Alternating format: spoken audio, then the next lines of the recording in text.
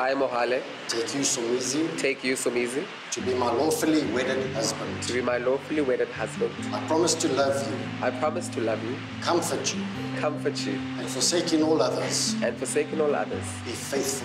be faithful to you, for better or worse, richer or poorer, in sickness and in health, to love and to cherish, all the days of our lives.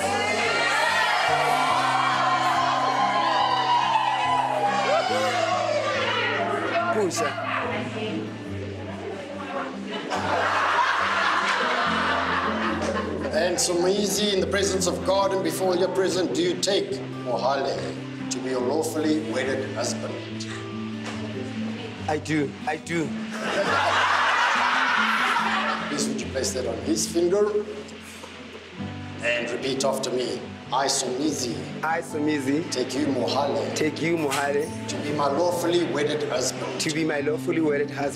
I promise to love you, comfort you, and forsaking all others. Forsaking all others. Forsaking, not English. Forsaking all others. Be faithful to you. For better or worse.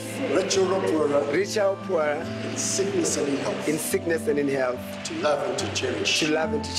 All the days of our lives. Fantastic.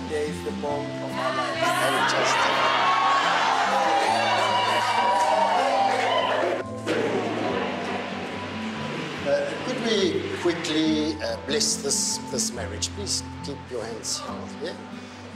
Lord God, we thank you for this beautiful occasion. We thank you for these beautiful two men, and we thank you for our friends and family.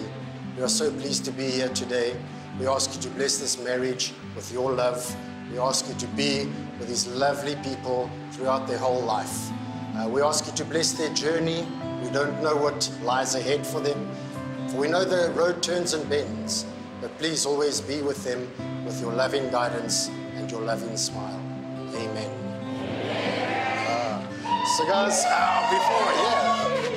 my last words of wisdom for the two of you in your marriage are as follows. Never lie, steal, cheat, or drink. Sorry, guys. But if you must lie in the arms of the one you love. If you must steal away from bad company. If you must cheat the eat-alls. And if you must drink in the moments that take your breath away. Ladies and gents, these lovely men have given their consent and made their marriage vows to each other. They've declared their marriage by the holding of hands and the giving and receiving of rings.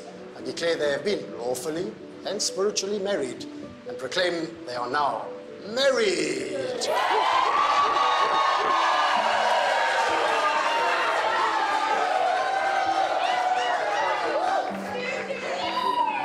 You may now seal